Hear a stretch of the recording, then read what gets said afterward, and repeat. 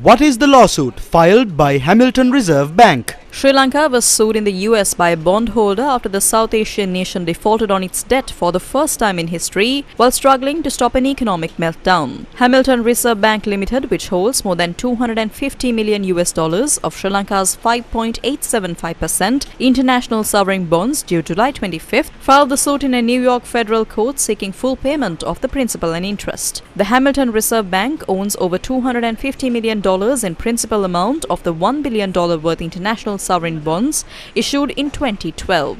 The bonds matured on the 25th of July 2022. Hamilton alleged that as a result of Sri Lanka's default, it is owed $250.19 million in principal and $7.349 million in accrued interest. The Hamilton Reserve Bank is in St. Kitts and Nevis, and it is a small bank based in a country with 50,000 people. St. Kitts and Nevis is potentially one of the best available tax havens in the world. Why is this lawsuit back in discussion? The Financial Times says that the Hamilton Reserve Bank's stake and the unusual aggressiveness of its lawsuit against Sri Lanka, which began almost as soon as it defaulted in April 2022, always smelled a bit fishy. The US government suddenly and obliquely saying it wanted to get involved made the whole situation even more intriguing. The US will occasionally file amicus briefs laying out its views on contentious legal cases where it has pressing national interests, but it hardly ever gets involved in something as routine like this. Sri Lanka's law firm Clifford Chance for the first time explicitly said who it thinks is driving this is a Chinese-American financier called Benjamin Wei. Wei has a history of legal and regulatory problems.